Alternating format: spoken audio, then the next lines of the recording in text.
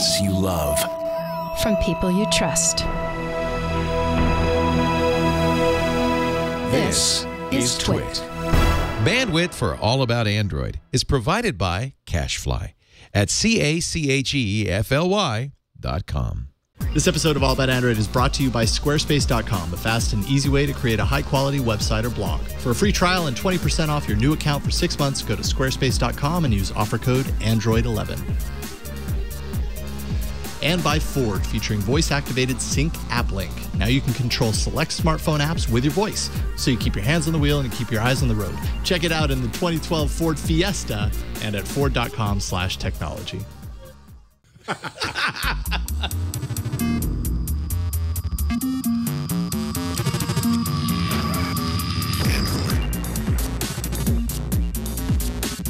Welcome to All About Android, episode 33, recorded on Monday, November 7th, your weekly source for the latest news, hardware, and apps for the Android faithful. I'm Eileen Rivera. I'm Jason Howell. And I'm Ron Richards. And today, I'm happy to introduce, I'm a big fan of hers, Joanna Stern from TheVerge.com. Welcome very much to All About Android. Hey, welcome. Hey guys, thanks for having me. Yeah, thanks for being on the show. Yeah, I've been reading your articles for a while, even, on Engadget, and This Is My Next, and, Awesome. We're so happy to have you, because I know you know a lot about... And now of The Verge. And we The finally Verge. have The Verge. Yeah, Exactly. It looks really, really slick. I'm really happy I was with very it. impressed. Yeah, actually, that was, it was like, oh, this is different. Like, yeah, it was good. So, congratulations. Yeah, we were working on something for 6 months. Yeah. Yeah. You guys weren't just sitting around. I mean, you guys are in it to win it, it seems like, with that website. It's awesome. We are. We definitely are. All right. Well, this week we're going to be discussing more ice cream sandwich updates. Whether or not we hate honeycomb, we'll answer that. The Nook tablet was just announced, and Joanna was at that event today. And Ron has a hotly anticipated review of the Google TV. Remember, he's been updating his unit for months. Plus, we have another grab bag of apps. I think all of the apps are all over the place. Can't wait to get started. So let's just dive into the news.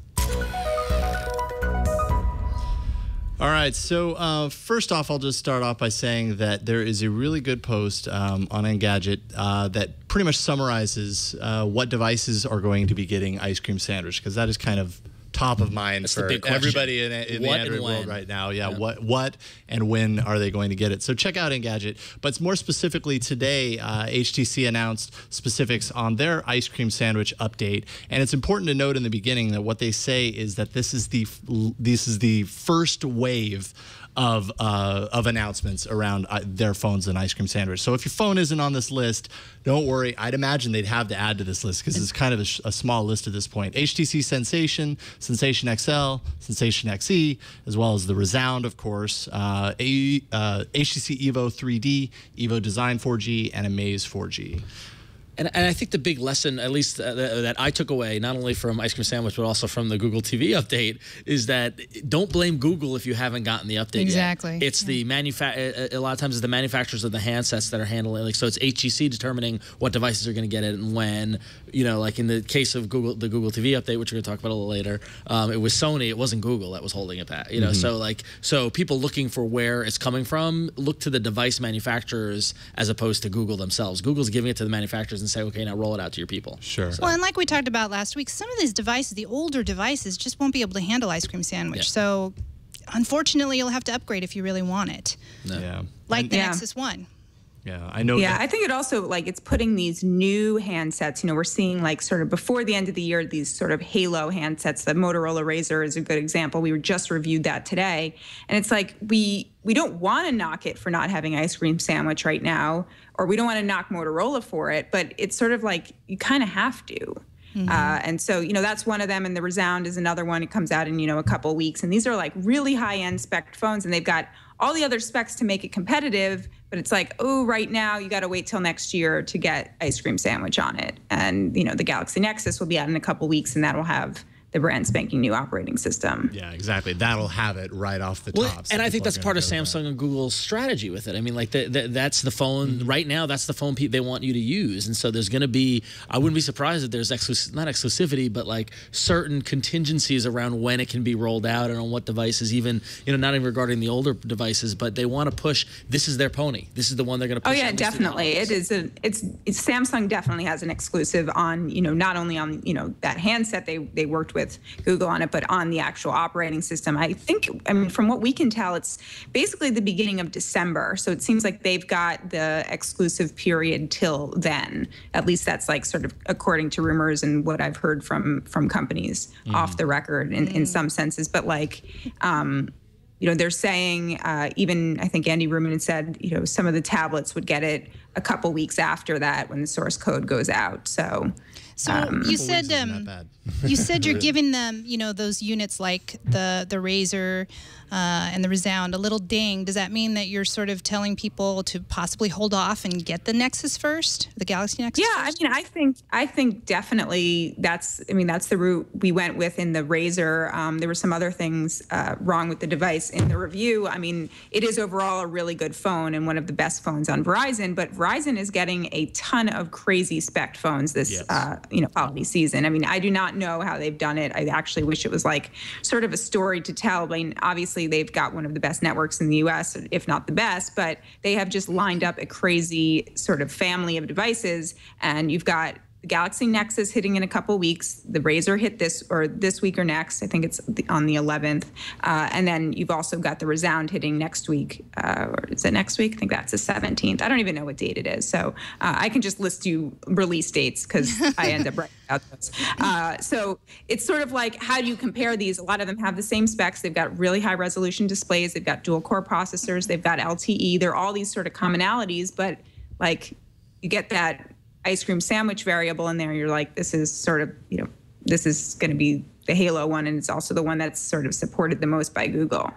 Yeah, and they always say, yes, the Razer and the Rezound will get updates, but, if we learned in the past, those updates get pushed all the time for whatever reason, and I don't like to wait. Honestly. Yeah, it's like I think people kind of have a sour taste in their mouth, expecting, having heard before. Like you take the Thunderbolt I was about to say the prime Thunderbolt, example, which pretty much at launch they were like, oh yes, this is gonna be getting gingerbread soon, and that just got it, and that's like what 8 months later, 9 months later. Yeah. It's a long time. I mean, when you consider that you've got a 2-year contract on these devices, and a lot of times they end up stopping, receiving updates after a year and a half. For it to take 9 months for you to get that update to an OS that even right now is still out of date, is kind of a slap. I think actually HTC could be one of the worst. And I think that has to do with, obviously, with Sense and the fact that they've got to then optimize it for the next operating system, and that has to go through a bunch of tweaks on their end, and it's not very simple for them to do. I mean, I think they've said with the Rezound and these other ones were early 2012,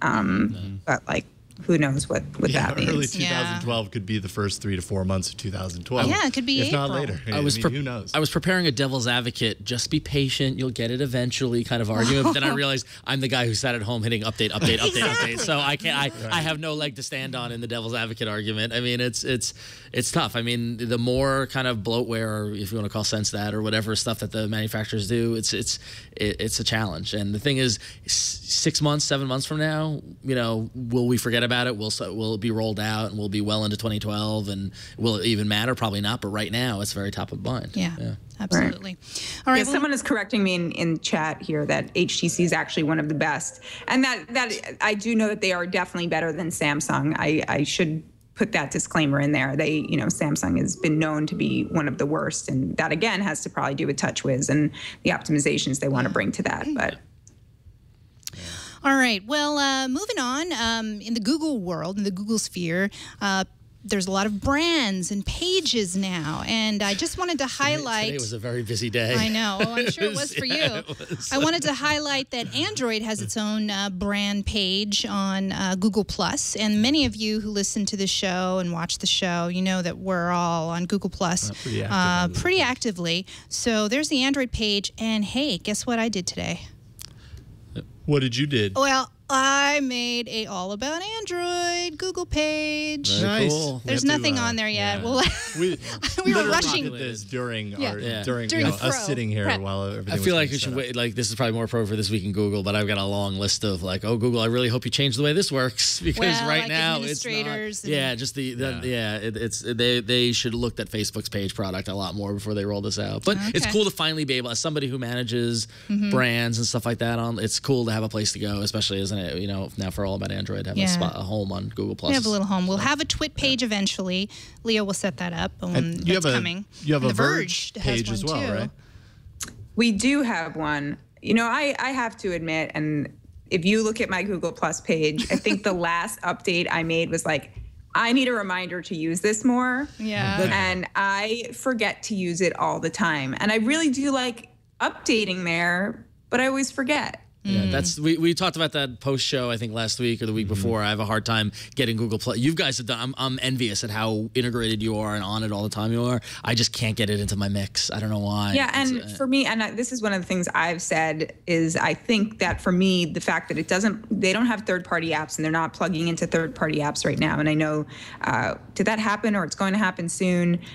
Is a really big thing because I'm like constantly in TweetDeck.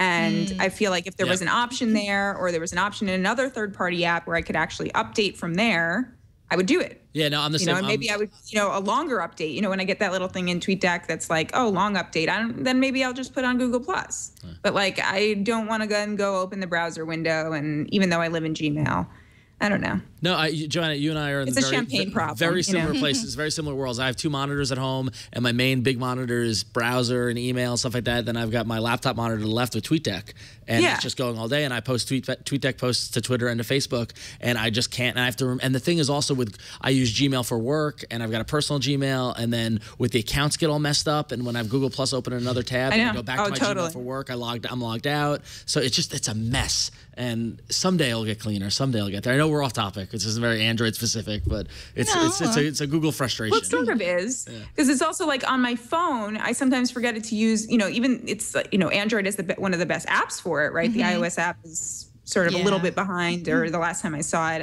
I haven't seen it in a couple weeks. But it's like then I forget to go to that because I'm in TweetDeck. Yeah. So maybe if there was one app that sort of plugged them all in, it would make sense.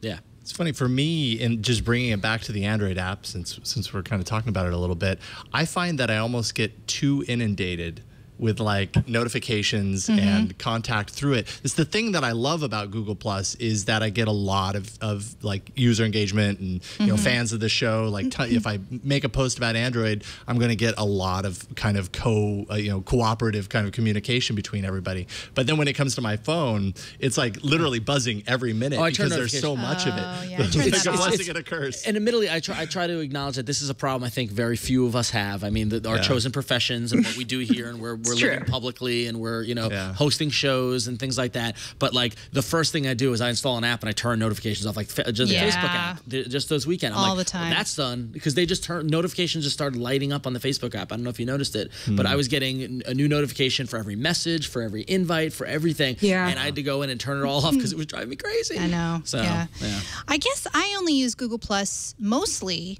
on the web. Yeah. So totally. if I'm sitting here and I'm, checking my RSS feeds for a show, and then I'm like, oh, look at that interesting article. Then I plop it in, make a little comment, done. I look at the G Plus app every once in a while, but I honestly don't use it as much as I thought I would, at least for now. I'm trying to make a more concerted effort to, when I post to Twitter from my phone, to also post it to G Plus, but then that also reveals my frustration with copy and paste on the Android phone. So then I get frustrated and I move on. Well, that'll change with ice cream sandwich, right? One would hope. Yeah, I was just about to say, I cannot wait for that. Oh, yeah. Exactly.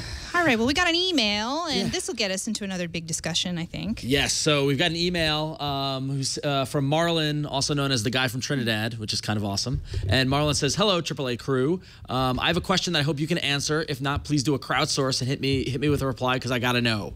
Why do you guys hate on Honeycomb so much? Wow. This stems from last Thursday's TNT show where the guest started hating on Honeycomb, and as the resident Android expert, Jason joined in. I have used Honeycomb 3.2 for the past month, and I have no problem with it. But everywhere I turn, I read some expert saying it's just horrible, and iOS is so much better. What exactly makes it so horrible? Who is the guest? What makes it so horrible? Don't you have to get accustomed to all operating systems? Just curious. Please let me know. It was Peter Rojas. Yeah, right? it was Peter Rojas of GDGT, and he did go on a tear about Honeycomb on that episode. I believe my reaction to that was one word, yeah. Like as in like an affirmation that he made that comment. I didn't join in on this, and actually, you're not the type to join in on hate fest. Well, I don't hate Honeycomb. Right. There are things that irritate me about it, but I don't hate Honeycomb. And I thought you actually have supported it and you like it. Yeah. So I did what he asked here. I crowdsourced it, of course, as I like to do on Google+. So I have the link in the show notes that you can find at twit.tv/AAA.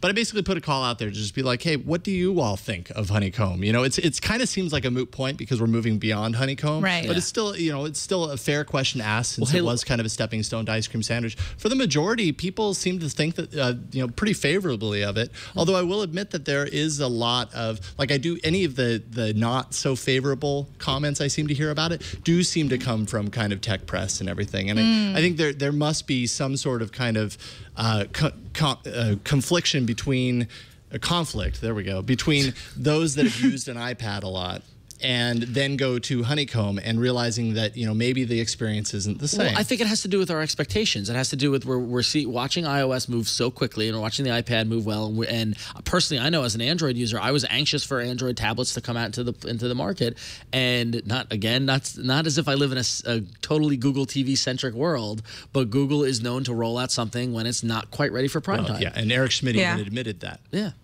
So, I mean, and I've said this many times, and I've reviewed many Honeycomb tablets, but my biggest problem with Honeycomb has never been the OS. Whether you think it's a little bit confusing to find things or you don't like certain native apps, that's one thing, but I've never really had a problem with that.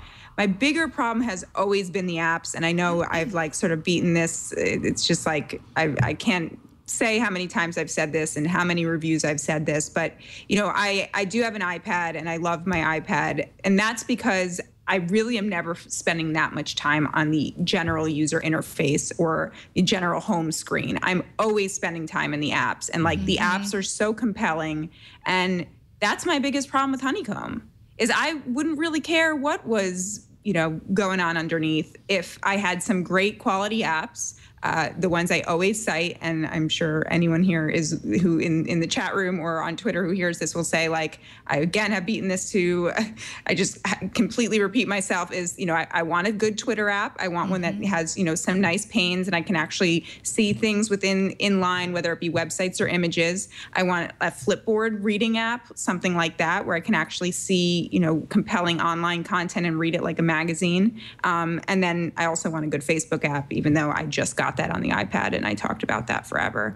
So my biggest thing, and I know now I'm going to start my rant, or I already am. Now I'm ending my rant. I was going to say, you're going to start your rant. Wow. I could go on. I like her. I have gone on for so long on the Verge podcast and so many places, but it is that app thing. And actually, if you go and listen to the recording of the at All Things D a couple weeks ago in Hong Kong, Andy Rubin was the lead speaker. He was the first one to kick off the show. I specifically asked him, what is the plan for these tablet apps? Because it is a big problem. And he definitely did not really answer my question, which was unfortunate. But it's a big problem. Well, yeah, because I don't think it's his answer. It's his thing to answer. I mean, because with the apps, I mean, they're in the hands of the developers. It's going to be as good. The apps are going to be as good as what developers can do with the platform. And while yes, Google's responsible for the operating system and for the dev kit and all stuff like that, it takes good developers to make good apps. And but that it is his. He's got to go out there and he's got to be he's got to be talking up this operating system and looking at what Apple's done on iOS and looking what those developers have done and saying we need this sort of compelling experience. So I mean, yes, it's not totally in his court. He can't force these people to do it, though maybe he could in some senses, but that has to be happening. And his answer to me was like sort of, well, we believe in one app fits all. And this might segue really nicely, into when you talk about Google TV, which is that he said to me, I want all apps, to run on phones, and then I want them to run on tablets, and then I want them to run on, TVs, and sort of dealing with the different, development tools to do that. But in some ways, some of these apps do need to be rewritten, I think, for the ground up for certain platforms. Yeah, I don't understand why he said that. I mean, I did listen to your question to him, and he said, oh, we don't believe that some of the apps need to be rewritten. I absolutely think that they do, because this is a different experience on here versus on my phone. And I actually do agree with you. I actually have an iPad, still have my OG iPad, and I'm not getting rid of it because the apps are more compelling there than they are here at the moment. I don't know, this will change, but I feel like this is more a tablet, and this is just on how you use the device, but I use it for more of an entertainment purpose.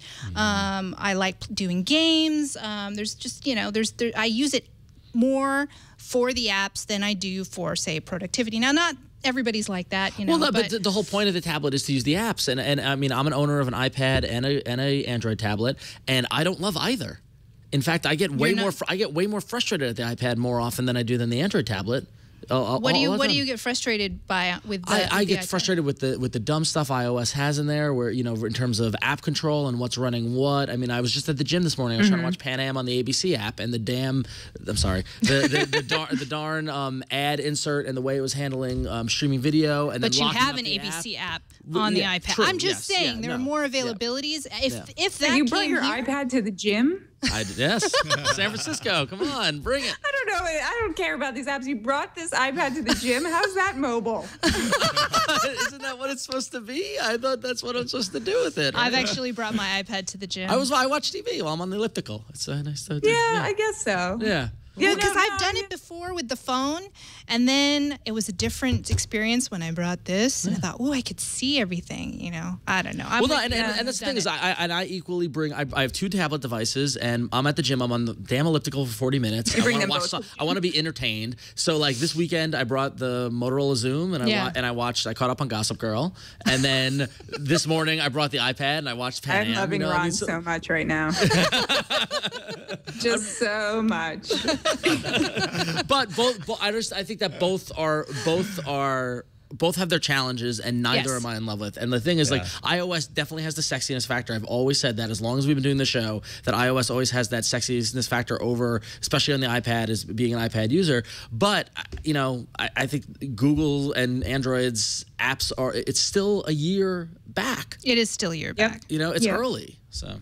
Just me. And we've talked in the past about the chicken and the eggs scenario between developers making apps and having a reason to make those apps for at this point it's the small number of users. Hopefully that's and maybe that's kind of part of what Andy Rubin meant when he says that ice cream sandwich is part of the resolution there, in the sense that if that is meant to be the unifying a version of the OS, and developers are already creating things that work on both, then maybe they have more incentive to then take their tablet offering and maybe tweak it to make it a little bit better. I'm hoping for that as well. Yeah. All right, well, let's take a quick break, and we'll get to that the Google TV review here in a few minutes. But we just want to thank our sponsor, Squarespace.com. They're the fast and easy way to create a high-quality website or blog, and they're awesome. We all have Squarespace sites, and just absolutely love it because it's really easy to use. The UI for creating and managing your site is just it's dead simple. It's optimized for beginners, as well as if you're a CSS expert, you can get in there and poke around and do some really creative, advanced things as well. There's tons of design templates. There's apps for iOS, for Android that you can use to update your blog, online resources, special support team, 24 hours. They have this really cool kind of forum area where Squarespace users can kind of kick around just like advanced tips and ideas, things that they did with their site to kind of give it an even better, more usable kind of look and feel. So there's a really active community around creating these Squarespace sites as well. Just tons of blog modules, form builders, there's Flickr photo display, social media buttons and elements that you can integrate. It's really super cool. So make sure and check out Squarespace. It's squarespace.com, and use the offer code Android11, and you can get 20% off for the first 6 months, which is a really good deal. So that's squarespace.com. Try it out for free, and if you decide you want to continue the site, you can. It's offer code Android11, and you'll get 6 months for 20% off. And yeah, love Squarespace. Don't forget the Android app is free in the marketplace. It's really great. It's actually very comparable to the iOS app. I use it to post. Maybe I should do it during the show. And hold on, let me now. Should we throw out a hey, let's do a funny Squarespace? We had Jason's thumb ring already. Yeah, that's probably down now. That's down. That's thankfully. Some sort of honeycomb Ron, fantasy. how about Ron loves GoogleTV.squarespace.com? How about Ron loves Gossip Girl? Ron loves Gossip There we Girl. go. That's going to be an interesting one. It's actually gotten really good this season. Really? Okay, it's still going strong. I haven't seen like the last 3 episodes. Yeah, they were good. They were good. I like what they did with the book thing. And Dan Chad, in the book. what's the password, Chad? Oh, what is the password? So we'll check in with that later. We'll see where that goes. What? But anyways, thank you, Squarespace, for your support of Twit and All About Android. And everybody check that out. All right, let's dive into hardware. There's so much stuff to get to.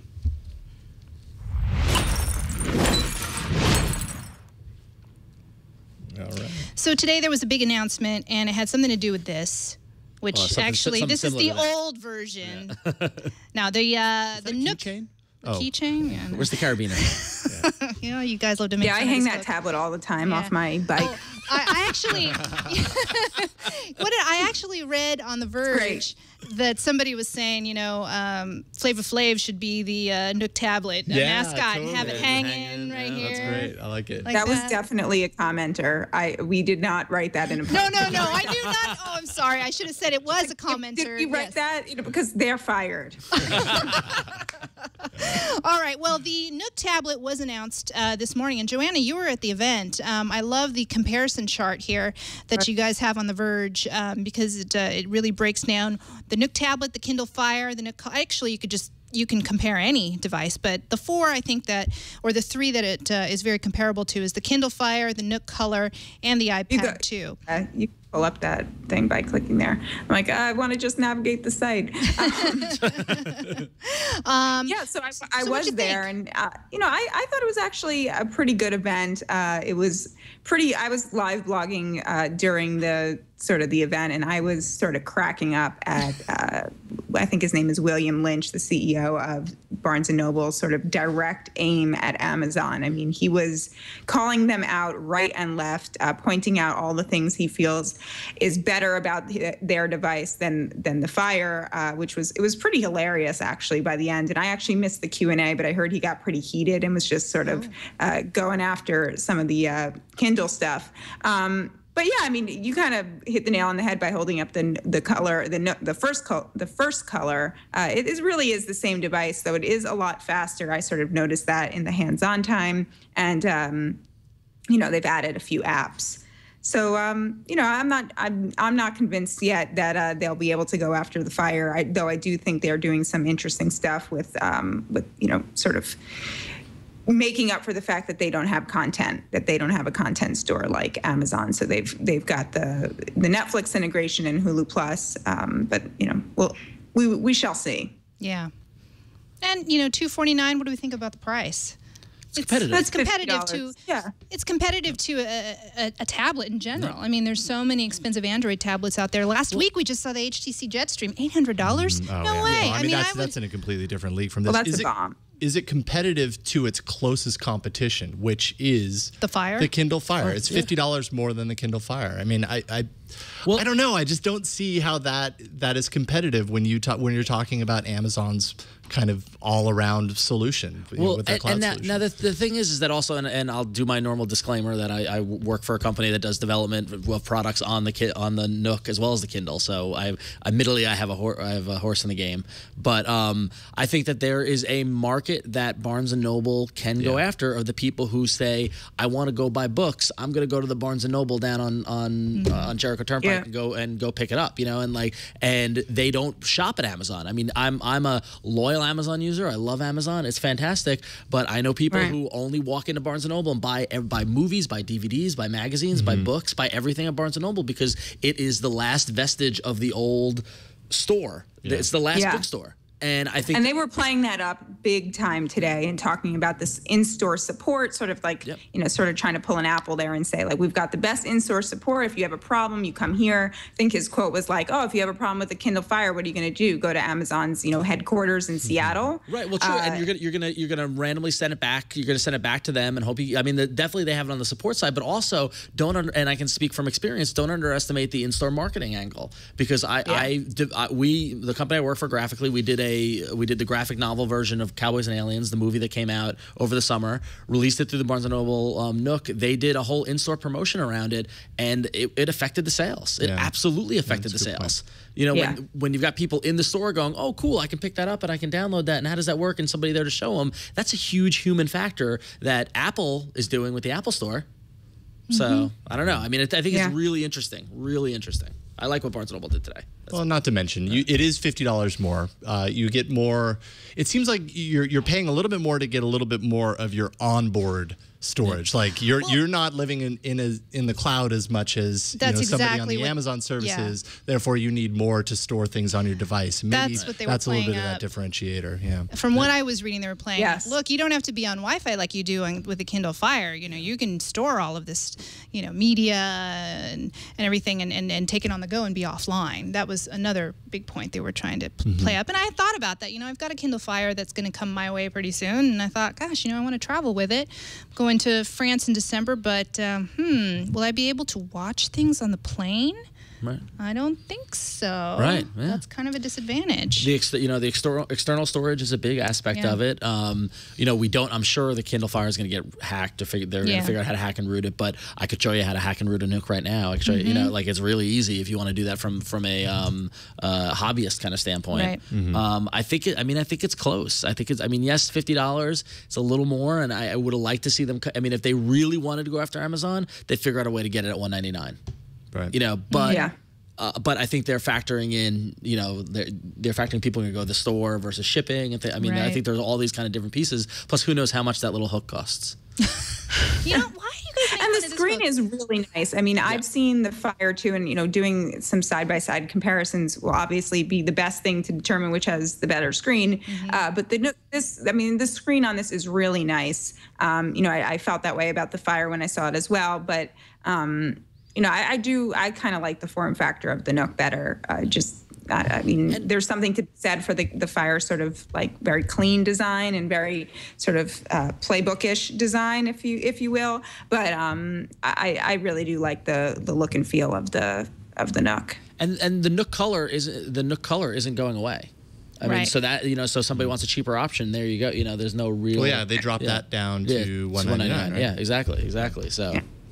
Yeah, no, my biggest issue, and I had a meeting with Barnes & Noble after the event, was sort of on the app front. You know, obviously Amazon has the edge with their app store, and they have been able to sort of accrue more apps because they have, you know, released it for other platforms, which make it, not for other platforms, but other hardware, so you can just download the App Store, right?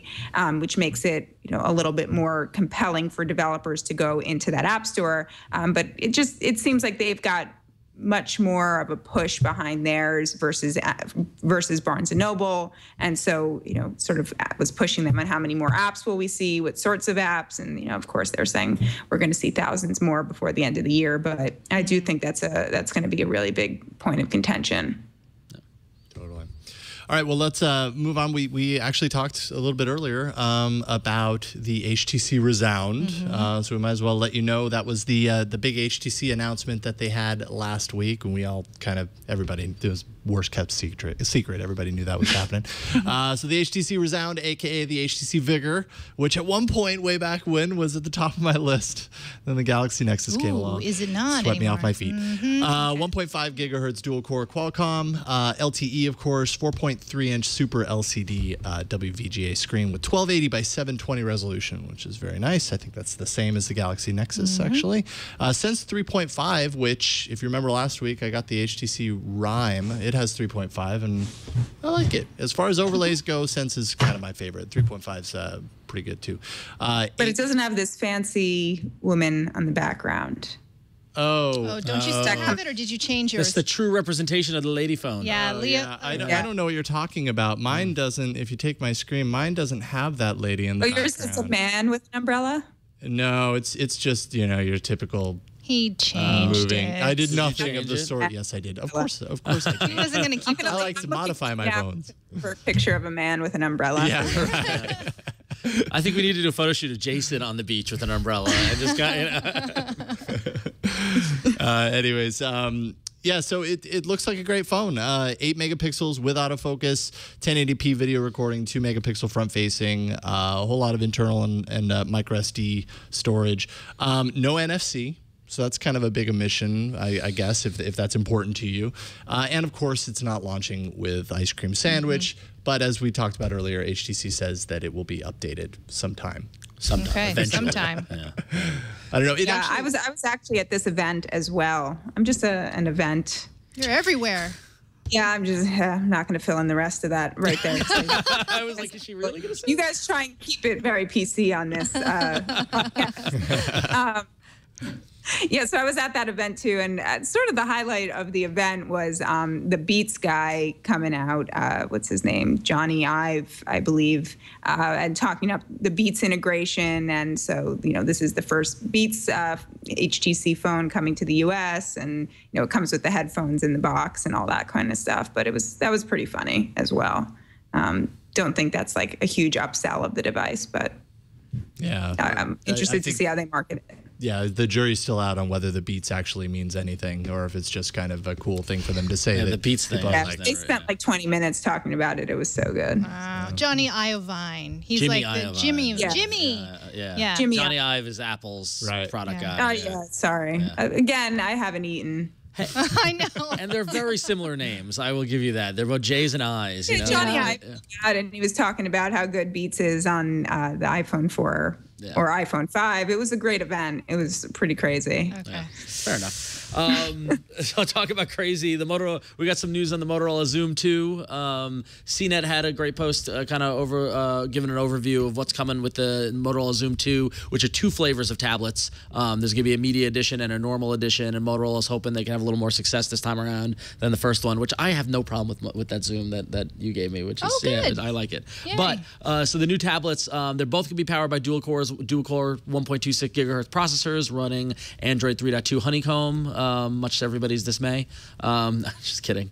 And of course, they've got that neat, interesting bezel that we saw in some product shots, some leaked product shots a couple of weeks ago with those weird kind of edges. What's interesting is that what I find interesting is the media edition is, you know, obviously clearly geared more towards entertainment. It's got a 178-degree viewing angle, so more than one person can watch it at the same time, which is great if you're on the plane and you're traveling with somebody and you guys want to share and watch something.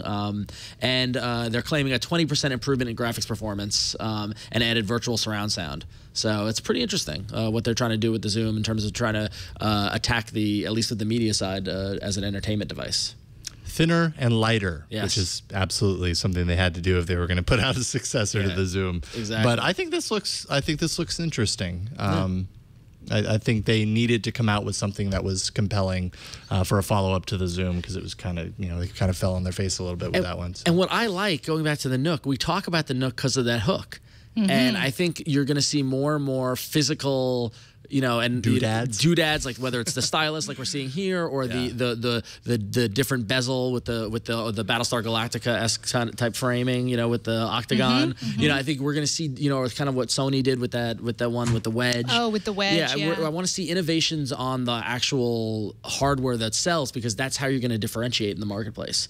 You know, because you're either going to go like Samsung and try to make it look like an iPad, or And then make it get like, sued. oh look, that looks different. Why is that different? And then And go then look. get sued, yeah, Yeah. I mean, exactly. and also look at it. Why do we talk about the Nook so much? It's because of the hook. The hook has no. It's purely It's nothing, designed. yeah. It's True. purely designed. It's a big talking point, whether it matters or not. Is it a big talking point? Before today, did you guys ever talk about Yes, the Nook Oh, a hook? lot. kinda Yes, did. actually, yeah. Oh, Ever since it came really? out, yeah. Ever Yeah, since- just because, I mean, especially the original Nook had such an interesting kind of Had such a developer hook. community around it, you know, rooting it and throwing different custom ROMs on there. So it turns it into this completely different device that maybe probably Barnes & Noble hadn't expected or hoped. But that makes it compelling, low cost. I think it's time for Ron's Google TV 2.0 review. I have been looking forward to this since you emailed in all caps I got very to me excited. on Friday how excited you were about this update. So I can't wait to hear all about it. This is the big, reveal. Ron, I'm tossing it back to you. I give it 2 thumbs up, 5 stars. It's the update I always dreamed of. It's fantastic. It's like it. So to give my story, I was an early Google TV fan. When I was working at Revision 3 full time, we got an advanced box and we were able to develop for the platform. And I really kind of saw the power of it and said, okay, wow, this could be really pretty cool. But as we always talked about, it fell a little short. You always got the sense that the UI wasn't quite perfect. It wasn't exactly how, could this really be a mass market device?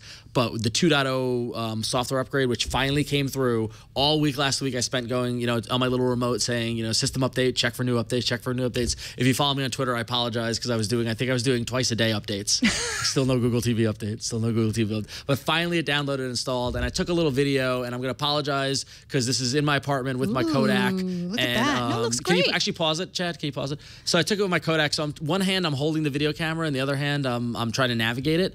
But you can go back to the video though. What's really interesting about it is that right out of the gate, if you look at it, the home navigation hovers up over on top of whatever you're doing. But you look behind that, you see that girl. You can set a wallpaper now. I was about to say. Which is really, awesome. really cool. So you can go and set a wallpaper. You get that below kind of that menu navigation. You can choose what applications appear along the bottom. You can also access all the apps that appear by clicking there. There also are widgets that can install in there. Here you can see the view. I hit all the apps, and so you can scroll through a much cleaner kind of app kind of browsing kind of experience. The Netflix app, my one complaint, and this is not on Google TV, but I like the old version of Netflix that was on Google TV before this. Oh, really? I feel like they kind of took a step backwards. And apologize on this video too because my internet was being slow and quiet. But the UI is like the slightly website. different. Yeah, it went more like the website. And I really liked what they had done with the latest Google TV kind of update. But it works great. It does exactly what you need it to. What I thought was interesting is that in the settings you can choose what application to boot the Google TV to. So when you turn it on, so if you primarily use it for Netflix, it can just automatically start up Netflix, similar to the old Windows kind of startup menu kind of thing. But the video is great, works excellent. When you, I'm trying to remember what exactly was the next point in the video. When you go through, I'm a big user of TV. I mainly use it for there. So they've got this new TV and movies app, which is really cool because you can go through different movies and different television shows, and it will show you where they're available. So, for example, you clicked on a show here. I clicked on It's Always Sunny in Philadelphia. It breaks it down by season, and then individual episodes tells you where it's available, whether it's Amazon or Netflix or just not available online. I'm not connected to cable or I'm not connected to the antenna or anything like that, so I watch completely everything through IPTV. And so using this is great. So if I want to watch Breaking Bad, I hear so much great about it, I'm going to go check out season 1. I click on here, I click buy, and I can see, okay, it's on Netflix and it's also on Amazon. And you click that, and if you go to Amazon, it launches the browser and takes you to Amazon's instant video application, or it launches your Netflix application. Really kind of interesting in that regard. There's a new updated YouTube interface, which is slightly similar to the YouTube lean back experience, which is neat. Yeah. I'm a big user of the media player and the DNLA, whatever that acronym is. So you can select your device, and I map it to my desktop computer. I use Views for that, and then I'm able to watch the shows that I've actually got files of. What's really interesting is that you're able to plug in a USB device now and access media off that. So if you have video or you have photos in the new photo app, which I'm going to get to in a moment, you can pull that directly from external storage devices, which you couldn't do before, which was frustrating because I had the Sony device with the USB port that did nothing. Right. So it's great that it finally can do that. I remember that being like a huge complaint. Yeah, exactly. But so now you can do that, which is really cool. Pandora, similar app as before, but what I thought was really interesting was that you can start playing music and then go back out of the app and go use the browser, use anything else while music does play. And then you can also control the app via the widget from the home screen. So, which is really, really cool. There's also notifications.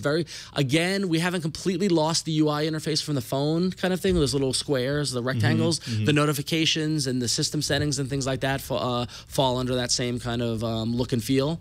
But you do get a notification every time an app needs to be updated or when something's happening. So when a song changes, you can have Pandora tell you that the song has changed. So you can also turn off the notifications if you find them super annoying. The interesting thing around with the widgets is that you can customize where they are, so you can move them around on the screen. So if you want to move the Pandora widget down there, you can move the Twitter one up there. I was disappointed at the lack of widgets though. At launch, there was only 3 widgets, which is Twitter, Pandora, and the clock. The clock. Yeah, exactly. Yeah, so you can see me here adding the clock to it. Yeah, but it's neat. It's really easy to use. I mean, I'm using the Sony gamepad remote, and I'm flying around. This is all me with one hand flying around the app, flying around the various apps using that controller. Did you go in the marketplace by any chance? Yeah, so the marketplace is next. I get that just shown off Twitter. And so then on the marketplace, it's very similar. It's funny that you read my mind. I know, I read your mind. The marketplace definitely borrows a lot of the UI from the current marketplace on the web. You can see here there's some promotional area. They're bubbling some stuff up. Here the installation process is just as simple as on the web. You just click install and it just starts downloading it to you gotta agree to the permissions, and then it just starts downloading it. You see the kind of description in there that's the notification that's installing, then it tells you when it's been installed and offers it to launch. It's really easy to use and really really smooth. Not many apps for Google TV yet. I asked if you would download the karaoke app. Did you do that? I did not yet. Oh, I'm sorry. I haven't brought myself up to that. Yeah, but you're alone. Nobody's going to know. You can just tell me if it's horrible or not. You can't. What I thought was interesting is through the marketplace, you can access other Android apps. Okay. But they'll limit installation based off compatibility. But what some people have done, like the Movies app by Flickster, they just made their phone app compatible with Google TV. Okay. Which is a little disappointing because it's not truly optimized for it. Oh, look at your photos. This is the new Photos app, which is really cool because not only can you access a USB device, but you can link it to your Picasa account or your Flickr account. Yeah, awesome. And that's where I pulled the wallpaper, and it's a big picture of me, which I quickly clicked away. But so that when I installed the wallpaper, I just loaded it to my Flickr and I added it to here and set it as the wallpaper. So I don't know. I think it's great. It finally feels like a mature product. It's fun to use. Like I found myself just sitting on the couch, not necessarily watching TV, but playing with it. I think once we start seeing more, and here you just see the settings, the boring stuff. Once we start seeing more apps be developed for the Google TV kind of environment, like the Clicker app is kind of cool. There was some Fireplace app that was done that just played HD Fireplace or like. Well, you're gonna need that for the holidays. Yeah, so it's not the Yule log though. It's not the Yule log. It's not the. Someone's got to do the Yule log. Listen, open call to developers. Do a Google TV Yule log, and I will pay for it. But I will. It's the Yule log. It's great. Right. But but it feels like a mature product now, and I'm still exploring it. I'm still getting the hang of it. But out of the gate, it made my TV viewing better, which I think is a good product. So, kind of what it's all about. Oh, I'm so excited for you, Ron. I'm very excited. I'm excited to actually try it too whenever I get the update. The review hasn't gotten it yet as far as I know. We've been hitting update. Now I'm the one hitting update all the time. Turnabout's fair play now, isn't it? Like, no, we got to check. We got to check. And, I'm not hitting update all the time, but I don't have a Google TV device. So. Do you have one, not Joanna? either. Oh, you don't? No. It's really cool. No, I'm actually trying to figure out what to get for my living room here in this new apartment. And I have to say the Google TV has not even been on the list. Well, really? But, after hearing this review, maybe it is going to be on the list. Well, it's funny because a friend of mine, when I was raving about it on Twitter, first off, my friend IM'd me and he goes, "Is Google paying you?"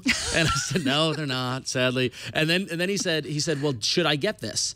And I said, "All right, well, what do you have at home?" And he goes, "Well, I've got an Xbox, I've got a Roku box, and I've got a Vizio with widgets." And I said, "You know what? You don't need this." You've got everything you're going to do. You've got covered. You know, like the Roku. And you get the web. Yeah, exactly. Too. Well, yeah. Well, so the one different advantage would be with Google TV is that you have access to the web, you have access to a browser. You could do that as you're watching TV searching. But if you have an iPad or if you have a laptop, you can do that as well. If you've already got the Roku or if you've already got these connected devices, things like that. But if you're looking to connect your living room, I really think the Google TV is now a product that can stand on its own and actually give a little more value than some of those other, I had 9 different boxes. What are the prices like now?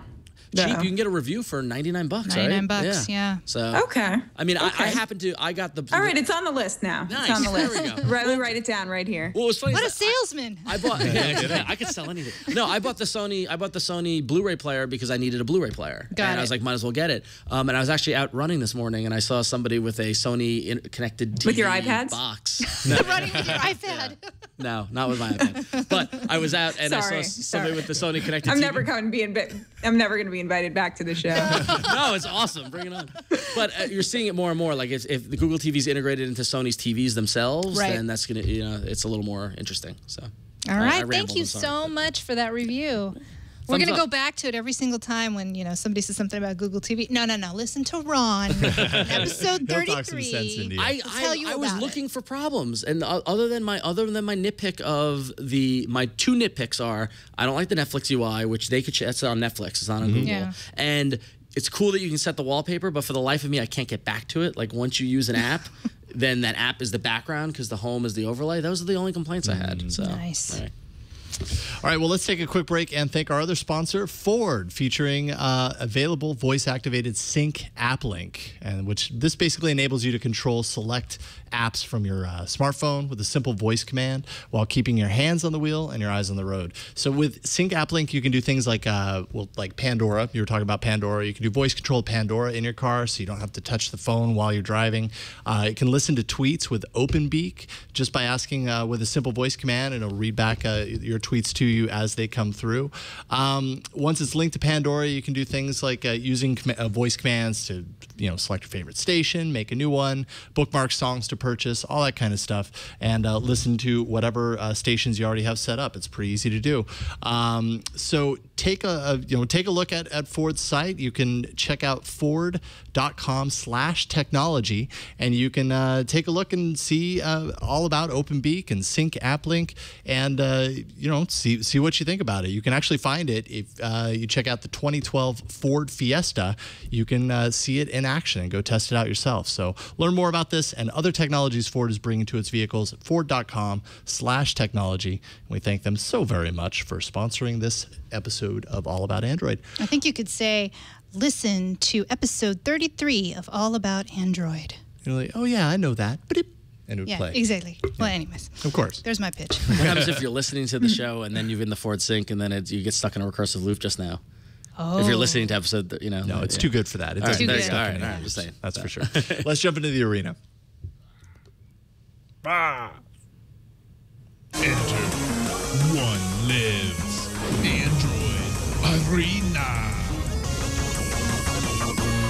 All right. So first off, I'd like to kick things off by taking a look at last week's poll.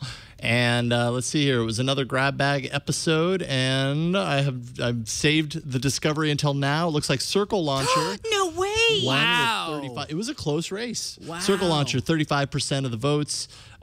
Second place was MX Video Player with 24%. I'll take the silver. And then a tie for third with Minecraft Pocket Edition and Ivona Text-to-Speech, which I guess I thought that Minecraft had a passionate enough audience that it was going to get voted to the top. But I'd like to thank the United States and Brazil and looks like Chile. Listen, Canada really likes their video players. That's all. Canada, Australia, and South Africa. You're my people. Ethiopia loves me too. Nigeria, thank you so much.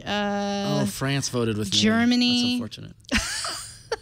This is what we do, Joanna. We look at our poll and we go country by country and go, oh my God, thank you so much. I'm definitely not going to win. I'm really upset. It's basically. I might change my app selection. Why don't you change? If you want, you change. Mine's not very global friendly. It's actually not even very. I had you going first because you're a guest, but you know what? You can go last and come out with the zinger. Do you want? We'll let you pick a different one if you want. Do you want to do that? Yeah. Now I'm going to the market and finding like the highest rated apps. Wow, so you're in it to win it. She really is. All right, we'll start with you, Jason. All right, well, I'll go ahead and do mine then. Mine is, it was actually, I had not used this app until last week. It was one of Amazon's featured free apps last week. So was mine. And I got to say, I'm really happy because I logged on like really late this day. I can't remember when it was. It was like Wednesday or Thursday. Like right before going to bed, I was like, oh yeah, I didn't check it out. I'm really happy I did. It's called Ultimate Guitar Tabs. So I know I'm not going to win this week because this is really specialized to musicians, but it's a really good app. Here's the strange thing is that through Amazon, it's a $7.99 app. Through Google Market, as you can see, the Android market, it's $2.99, but that's because some of the really good features that I'm going to show off are in-app purchases. So I think you can get this version of this through the Android market. That's just the tools. If you don't want the tablatures, there's a few different ways you can get it. But I know for $7.99 on Amazon, you can get the whole shebang. So I'll go ahead and show it right here. Basically, it has guitar, bass, just tons of different types of tablatures that you can get. If you're a musician, if you don't know what tablatures are, it's a way to learn other people's songs and play them. So if we'll go to the top 100 tabs, you sign up for an account with Ultimate Guitar, and that allows you to kind of sync between devices and sync between the web for different tabs that you've set as a favorite of yours or whatever. So Someone Like You by Adele. So if I loaded this up, it would show you the tab, and it might look like Greek, foreign to those who have never used a tablature, or read tabs before. But essentially, it's a way for you to learn how to play this, play whatever the instrument is the tab is on. The app actually allows you to transpose it. You can also set up this auto scroll, which if you time it right, then say you're playing, you hit play, and hopefully it follows the tablature, so you never have to actually do anything with your hands while you're playing the guitar or whatever. It kind of follows for you. Now that's cool, and the tablature stuff is definitely what Ultimate Guitar Tabs is all about because it's in the name. But that's not the reason why I love this app, because I don't really do tabs a whole lot. I used to, but not anymore. I'm really down for the tools here. So it's got 3 really cool tools, and I'll just show you really quick. They're pretty straightforward. One's a guitar metronome, so you can set up just your typical metronome with any different kind of time signatures that you want. And that's pretty sweet. You could also tap out the tempo if you want for quick and dirty kind of, metronoming. Guitar tuner, which it has a couple of different ways that you can do this. It has this way that allows you to kind of just play whatever the note is. Oh, wow, I almost picked that on a D. And it will tell you kind of where you're at, and you can kind of zero in on the 0 point. Or you can change this mode, and you can, I don't know if you can even hear that, but you can use it to play the note that you're tuning to. And of course, if you need to set that into different, I guess this is the loop mode, but if you need to, what was it? Yeah, it was this. So if you wanted to do different tunings, you can go in here and select the different types of tunings that you want to dial in and do that. But the thing I love about this was enough reason for me to want to do it, is this chords library. Because so often, if you're a musician, maybe you identify, and if you don't, you're like, all right, I've already fast forwarded. But when I'm writing music, I often am looking for a particular chord that I just don't know how to play it. And so this is a really good way to kind of go through and find all the different combinations and different keys and scales and everything. You can just dial it in, and then it'll show you on the guitar how you finger out that chord, basically. And I can't wait to start using this. It's been a while since I've made some music because my space was occupied by my daughter. But hopefully at a new place, I'll have a studio again, and I'll be able to use this to kind of come up with some new different chord ideas. So that is Ultimate Guitar Tabs. Personally, I think it's worth it just for this feature alone, because that's just a really cool, well-implemented way to do something like that. And I don't expect to win this week. Yeah, that was a niche one. It's a niche one. It's a total niche one. Yeah. It's a total niche one, but I love it. So check it out, Ultimate Guitar Tabs. It reminds me that I can't play guitar. Well, Exactly. you could learn chords. No, I tried. It's That's tragic. what it made me think of when I tried to learn or teach myself how to play guitar in college. And I was like looking at guitar tabs, and then I gave up after like 5 minutes. I'm right there with you. I could play the opening to Stairway and to a Soul Asylum song, and that's it. So, yeah. Oh, Soul Asylum. Yeah, they were talking. Yeah, that was 90. Soul Asylum's in here. 93 maybe. Yeah, it was. Yeah, I think it was Runaway Train. Maybe I don't remember. Runaway Train. I'm revealing lots about myself tonight. Yeah, actually, can we go to ronlovesgossipgirl.squarespace.com because it is awesome. I'm sorry, Jason. I actually went there and they updated it during your review, and I almost lost it. So I wasn't laughing at your review. I just laughed at that photoshopped. That is awesome. Really good. Look at you. And you've got like the button-up shirt and the white shirt you're looking on. Is that Chuck Bass's body? I think it is. Yeah. Yeah. Put your face on there. Yeah, that's pretty They good. did a very good job. I didn't know you were awesome. in Gossip Girl. I'll have to Yeah, watch whoever it. did that, very good job. I don't know where you got the photo from. Or was it just the show? I guess. I don't know. Who knows? Yeah, Anyway. Google Images, I'm sure. Good job. Somewhere in there. Yeah, Oh, I and think by the way, that should be my entry into the arena, the Ron Love's Gossip Girl site, because I'll win. You should just do There you go. Squarespace, Yeah. you know, as your app, Yeah, and there you then go. that you would win. all right. Oh, by the way, Soul Asylum Runaway Train is in there. Just- Is it? Oh, no, Yeah. here you go. So, There you know, you could learn. Okay. Yeah. All right, let's move on. All right. Well, I guess I'll go next. And this just hit the marketplace Sunday, I think. It is Atari's Greatest Hits, which is deceptively free in the Android marketplace. But what happens is you get only one game with that, which I believe is Missile Command. And if you want to buy individual games, whoa, look at that chat. If you want to buy individual games, they're 99 cents for all the various Atari games that you might know already and love. Or you could get the entire catalog of 99 games for $10, which is what I did. That's smart.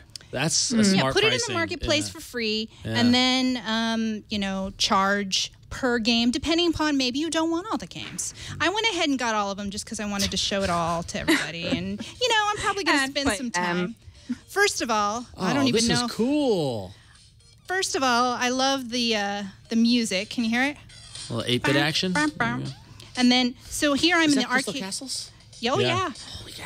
So here's Crystal Castles right here. I've been playing a lot of Centipede. So here's arcade mode. And you've got all these games. I'm digging the loop of this this music. If you wanted to go to Atari Classic, let's see here. Here we go. Check this out, Ron. Yara's very cool. Revenge, Warlords, a lot of stuff. Oh, they do have video pinball. Oh my God, I'm so excited. Sorry, I didn't see that earlier, and I was a little disappointed. Video checkers. That's pretty nice. I mean, let me turn this down. Whoa. Turn You it don't up. need to be- Turn it up. Okay, well, let me just show you. I mean, and the game looks like it did back in the day. I'm going to play a little Centipede right here. I haven't played it on the tablet, so sorry if I mess up here, but let me just show you what it sounds like. See, it's a little weird. Can you guys see it? Yeah, Okay, sorry. more or less. Okay, so this is Centipede that you would play in the arcade. You just don't have the trackball. And it sounds just like the actual game. That's really interesting that they I mean, of course, you can get a ROM emulator or whatever to replay the games, but they actually, that in terms of the interface and like the little centipede thing at the bottom, like that's pretty cool. So that's Yeah, I think they've had this for iOS for a while. Yeah, they have. But thank goodness it's here now. I want to quit. Any game that you guys have any requests? I don't know how to play Crystal Castles. Crystal Castles is great. I don't know how to play this. Do you want to play it, Ron? Crystal Castles is so much fun. See, now don't lose the TV there. All right, I got you. All right. Okay, sure. I go to my shot? Oh, Okay. go to your shot. Okay. I'll just have You're Ron's selling going to this sell app it for me. Eileen, Ron. What are you Crystal doing? Castles I'm all about. Yeah. Oh my God! Look at that. I used to play this game in the ground round for hours. Oh, wait a minute! I remember this. Yeah, you collect all the little dots, and yeah, they look really like authentic, right? Yeah, they look like what they should.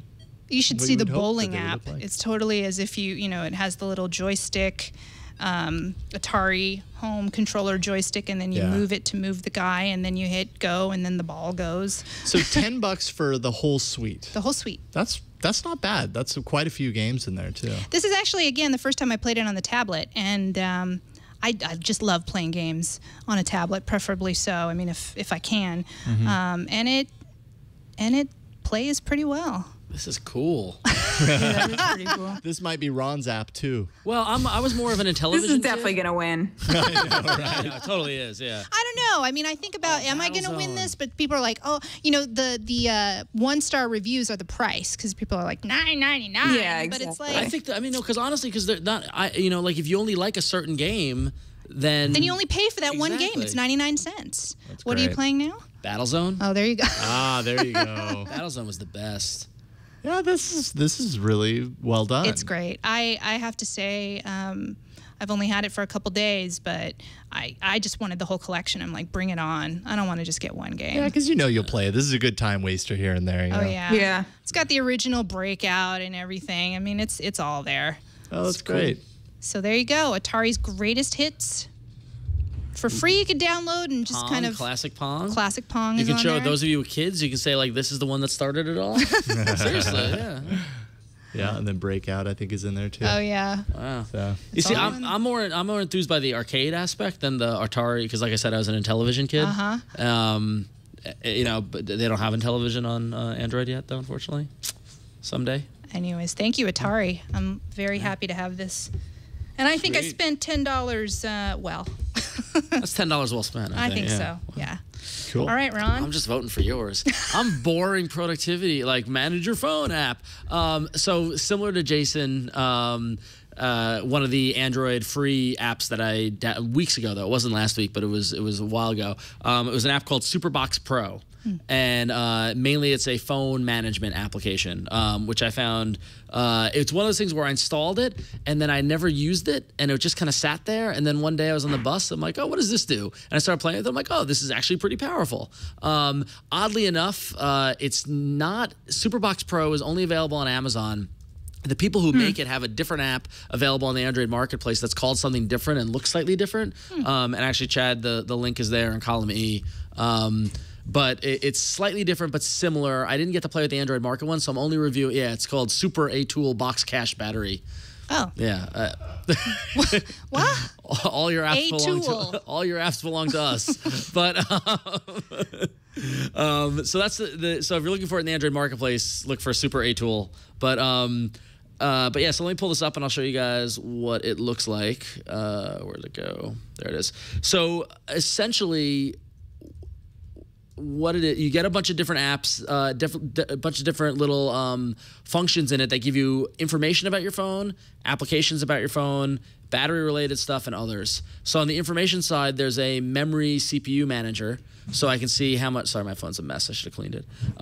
You can see how much memory you're using up, how much memory is left in the CPU, and you could set certain thresholds. And you could also hit free memory, and it will clear out stuff. It'll wipe it kind of clean. It'll stop dead processes. So it's one of those kind of apps that let you kind of manage your phone a little better. But the killer app for me that I use it for is a app within it that's called App to SD. And what it will do is it will go through all of your apps, scan all of them, and then identify which ones are can be moved to the SD card. Okay. Because I don't know if you're like me, for some reason I just want to move them all to the SD card, and that's why they're actually now all on the SD card. But it will show you all the various apps. It'll show you how large they are, what the size is, and then you just tap on it, and it goes into the app manager, and then you can choose move to SD card. And so it's an easy way to manage your apps as they appear on the SD card. It also shows you which ones exist only on the phone only for whatever reason. Then beyond that, there's a great uninstaller and installer application. So if you're installing other APKs or you want to uninstall applications quickly, quicker than doing them through the stock kind of version, this is great. There's also a way to back up all your apps and a way to manage your cache. It will show you all the various apps that use a memory cache and how big it is. Okay. So in this particular case, I can...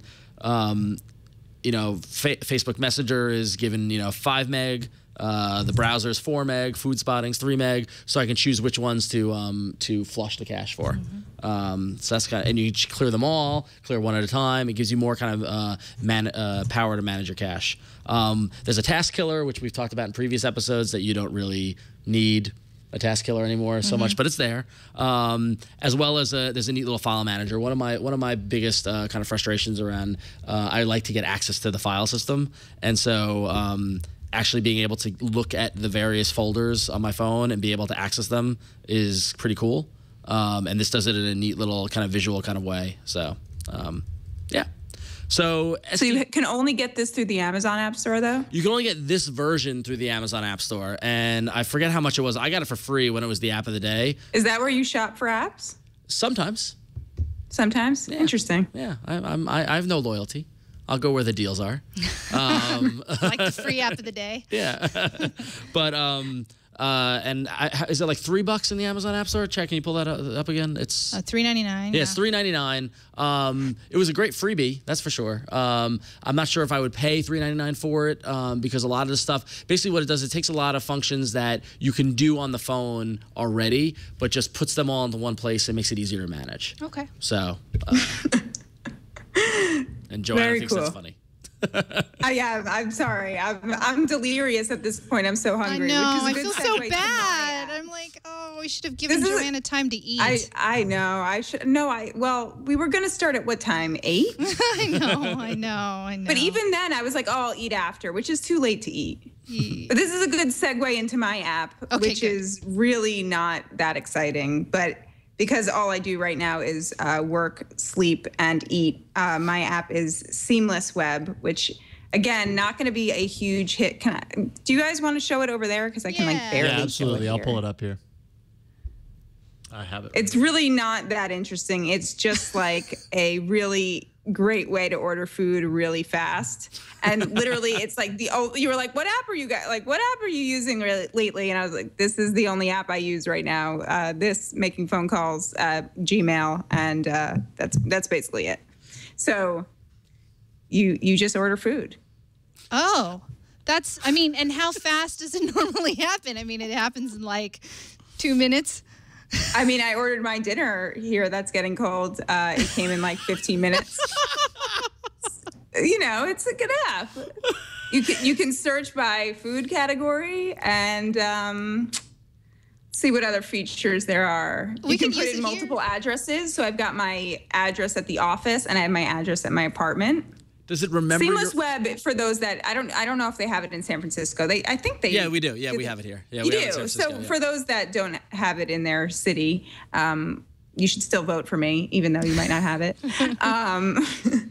Is basically just like a assortment of menus for takeout, and you can just input it there, and it charges your credit card, so you don't have to constantly get out your credit card or do it over the phone. Does it remember your previous orders?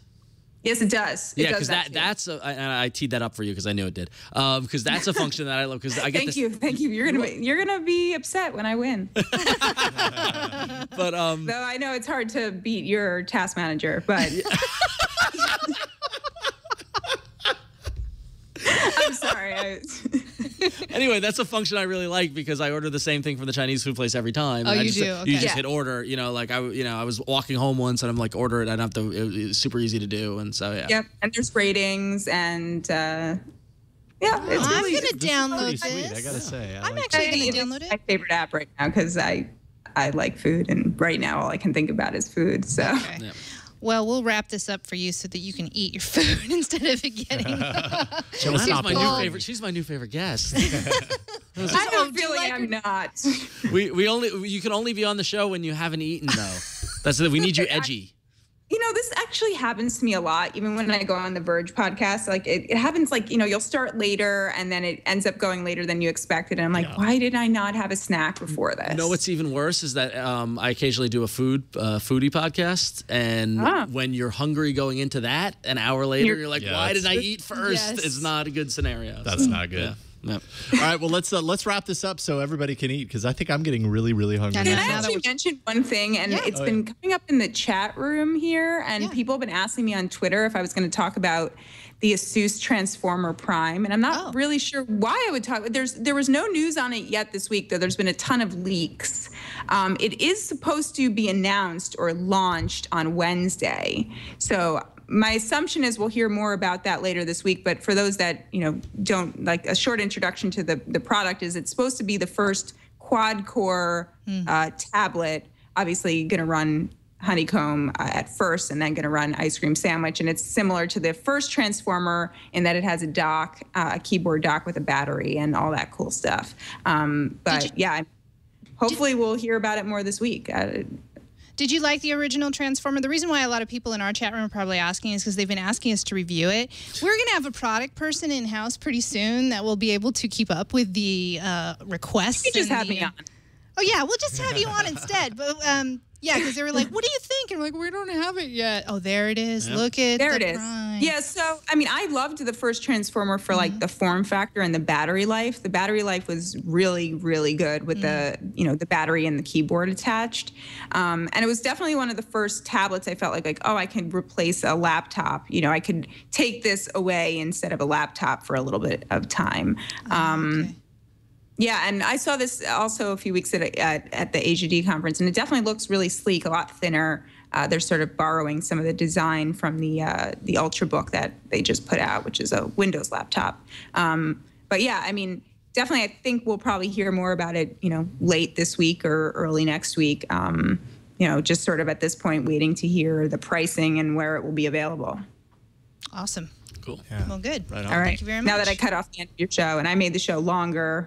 No, we're doing fine. We're doing fine. Although I think we have to do the poll link, right? Oh yeah, let's do that real quick. So so to vote on your favorite app from this week's arena, go to bit.ly/vote AAA33. See, I changed it up again. bit.ly/vote AAA33. And you can vote on your favorite. Ultimate Guitar Tabs, Atari's Greatest Hits, Superbox Pro, and Seamless Web. Yikes. Atari's running away with it. There's only four. There's only four. Hey, listen, that's a seven. That's a good early indicator. Yeah. Ultimate Guitar Tabs is 0. Yes. That's there you go. You got to vote. There you go.